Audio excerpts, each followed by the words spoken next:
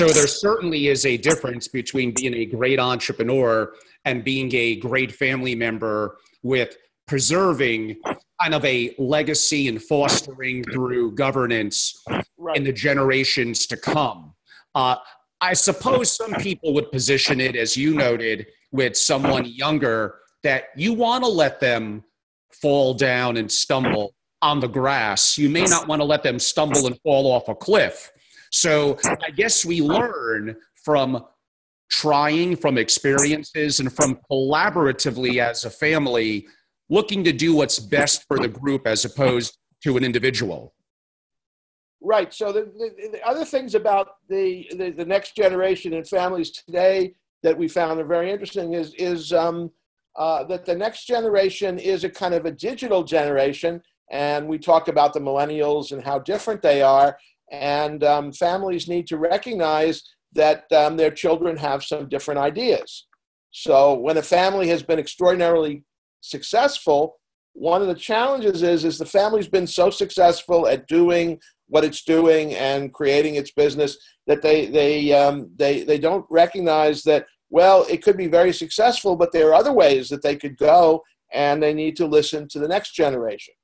So the families that are successful, they find ways to really invite and bring the next generation into a way of learning where they get more and more responsibility and their ideas are heard. So the other challenge I think that comes up in families is that the young person who grows up with wealth has grown up in a certain way, and they don't really understand the idea that this isn't, when the parents say this isn't your money, and they've sort of grown up with the idea that the family wealth belongs to everyone, and they have an expectation not that they're not going to work, but that the wealth is something that's going to be shared and something that's part of their lives. So families, for example, they talk about an ethic of making it on your own, and that's a kind of an individualistic idea that the wealth creator who didn't have wealth has had kind of created something really wonderful, and he would like the next generation to share that idea. But young people growing up in wealth have a different style. And if everybody is going off on their own, then how are they going to develop a common view about their business and supporting each other and helping each other?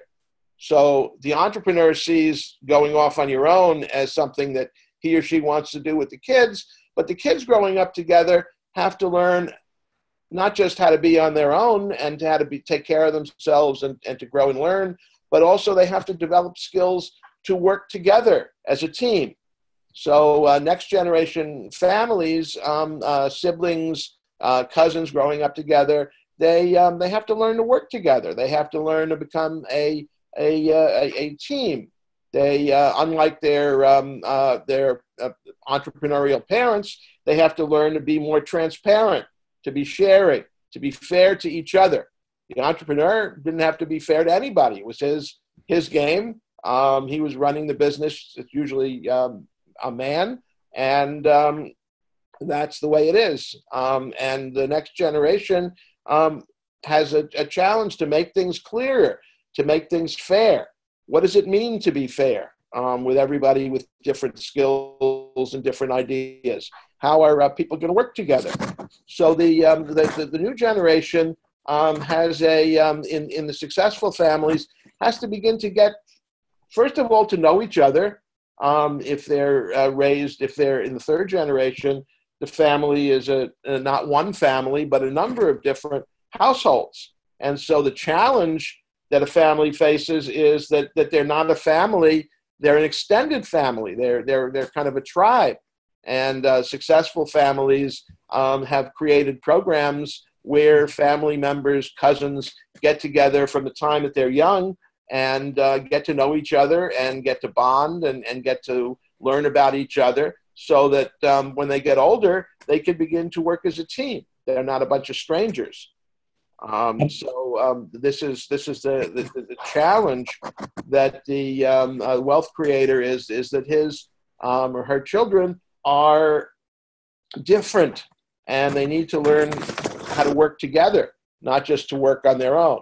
If you had to define an underlying theme of the 80 families that have survived the 100 years, and we in the industry know shirt sleeves to shirt sleeves in 3 generations, meaning that often the money greatly dissipates by the end of the 3rd generation.